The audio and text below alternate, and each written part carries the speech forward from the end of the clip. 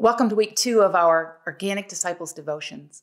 Today, our question is, does reading a book that is thousands of years old really change us and our world? Listen to these words from 2 Timothy 3:16 through 17. All scripture is God-breathed and is useful for teaching, rebuking, correcting, and training in righteousness, so that the servant of God may be thoroughly equipped for every good work. As Christians, we believe that this book is breathed by the very Spirit of God.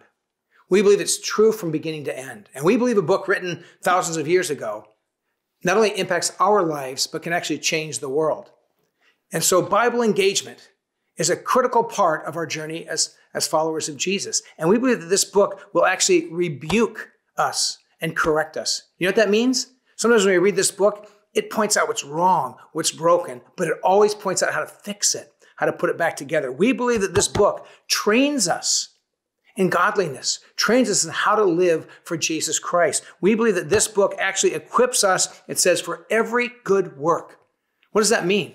That means every good work. As a husband, as parents, as friends, as followers of Jesus, serving our world. This book prepares and equips us. And we believe that knowing this book, that engaging with the Bible will actually lead us out into the world with the gospel of Jesus Christ. That's what God wants for you. That's what he wants for me.